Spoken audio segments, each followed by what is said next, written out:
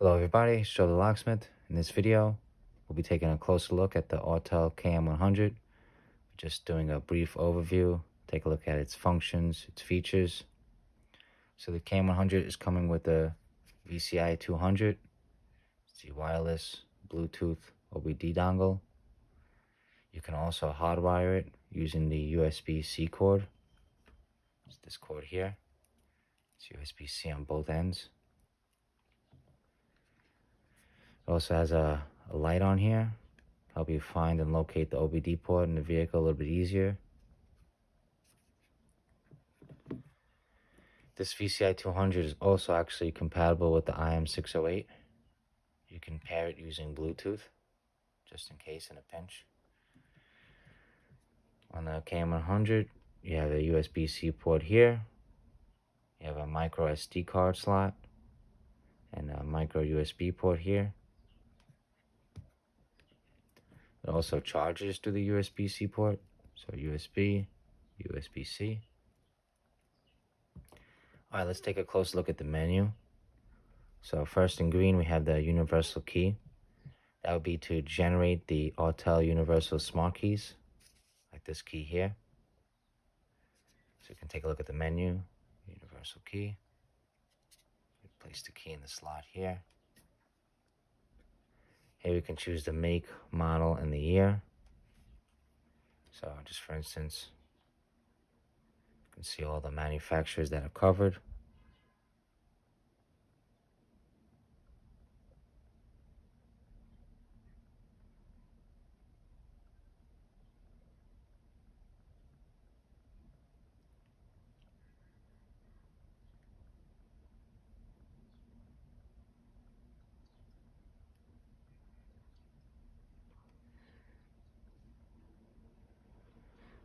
Nice extensive list.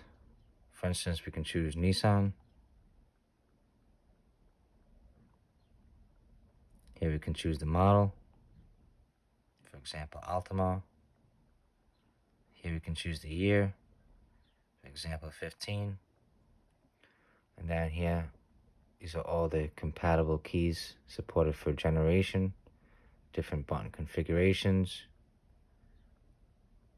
They're listed by the FCC ID, the chip type.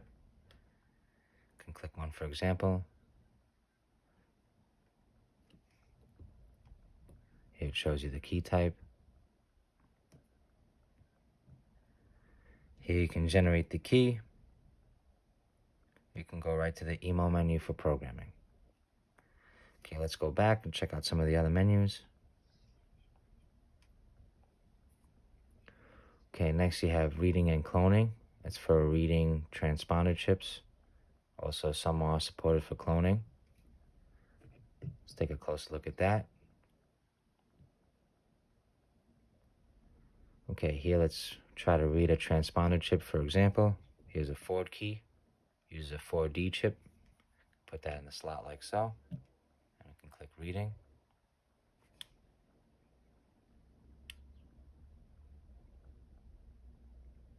Here you see it displays the transponder chip type, the ID of the transponder, and the encryption mode.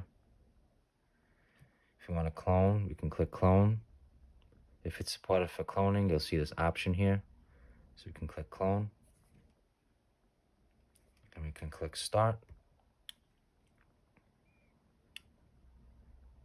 It's reading the original transponder, acquiring the data, calculating. Okay, now we can press next. Just to show you, let's put a super chip in here from X-Horse. The super chip is not compatible, but let's take a look here. We'll click next. Cloning, please wait. Reading failed. Please retry. Reading failed. Yeah, unfortunately, the X-Horse super chips are not supported for writing. For example, we can use, this is a 4D chip. You can use a CN2 or a CN5 chip. I'll go ahead and put one in now. And click retry. Cloning completed. Cloning complete. So these chips are compatible. It's a CN2, CN5 chip. Okay, that's for example. You can click OK. Let's go back. We'll check out some of the other functions. Okay, next you have the transponder function. Let's take a look here. Okay, you have Transponder Generation. This is gonna pre-code or configure the transponder for the vehicle that you're working on. You can click that for example. These are all the vehicles supported for generation. These are the chip types.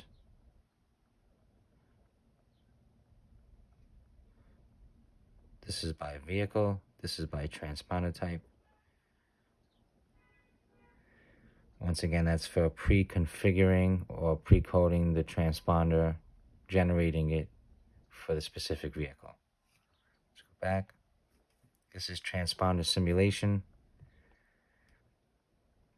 Here you can write data to the chip, all the different pages in order to simulate a transponder.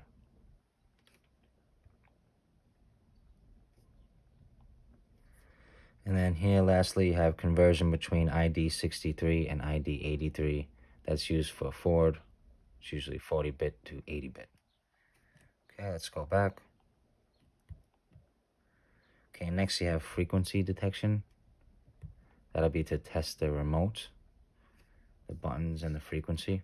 So here you can put the key by the slot, press any button, and you see the frequency is detected here. One more time.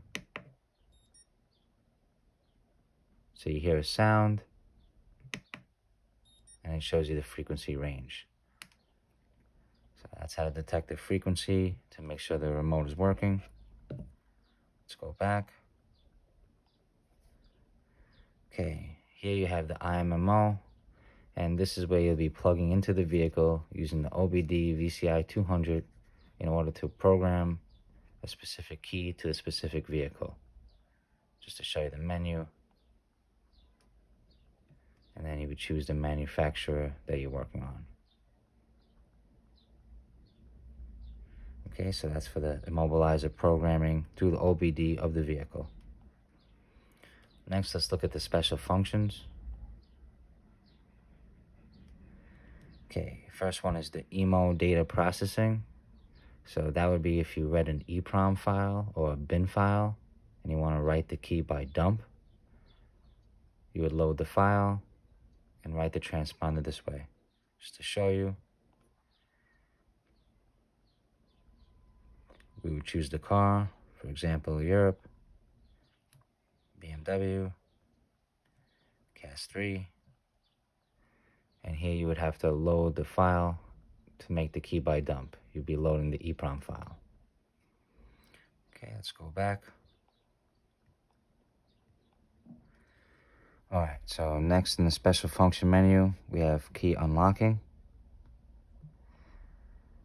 We'll click BMW, for instance. So this is going to be to unlock a used smart key. So if the key has been used or locked to another vehicle, you can unlock it or renew it, virginize it, so you can program it to another vehicle. This method requires soldering. You would solder about 4 wires to the circuit board of the key, and this will unlock it or renew it so you can use it on another car. Okay, let's just go back.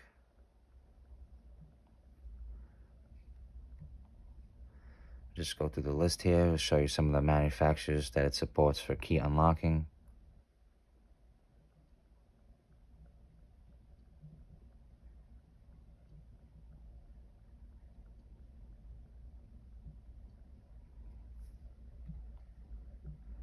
Okay, next we have Toyota Smart Key unlocking. So if you have a used Toyota Smart Key, you can unlock it, virginize it, so you can add it in directly to the vehicle. You would put the key in the coil and it would unlock it or refresh it. That's for Toyota Lexus Smart Keys. Next we have Universal Key Information Detection. That'll just read the information That's on the Autel key. You can read that one for example.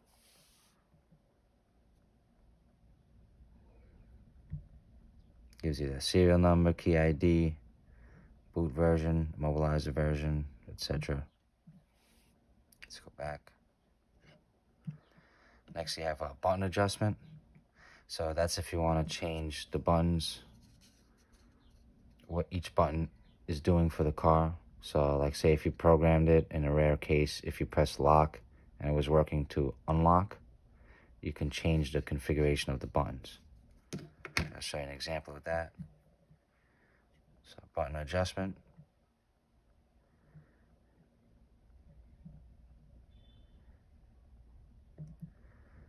So these are the current values, and you can adjust them, change it, and assign it to whatever function you'd like. Okay, let's go back. You have ignition coil detection. So this, you can use this to see if the ignition coil, the ring around the ignition coil of the vehicle, if it's working to read the transponder chips. Click that for example. So you would insert the key into the ignition, and you would hold the antenna, top of the KM100, close to the car's ignition coil, and it will detect if it's working, if it's transmitting and receiving signal. So that comes in handy. Let's go back. All right, next we have Mazda ID49 smart key warning lamp clearing. So this is sometimes if you program an aftermarket key, it'll leave a light on the dashboard. Same thing for some Nissans. So Nissan Infiniti ID46 smart key DTC clearing. So that's what those functions are for. So that's all our special functions. Let's go back. And we can swipe the page to the left. And we have our settings, update. So our data manager. You can take a look at the data manager. So records, test records, workshop information, reports, so on and so forth. The Academy section is pretty neat. Comes with some built-in videos. So a couple tutorials how to use the KM100. So that's neat. And that's about it. So that's a closer look at the Autel KM100. Thank you for watching. Have a great day.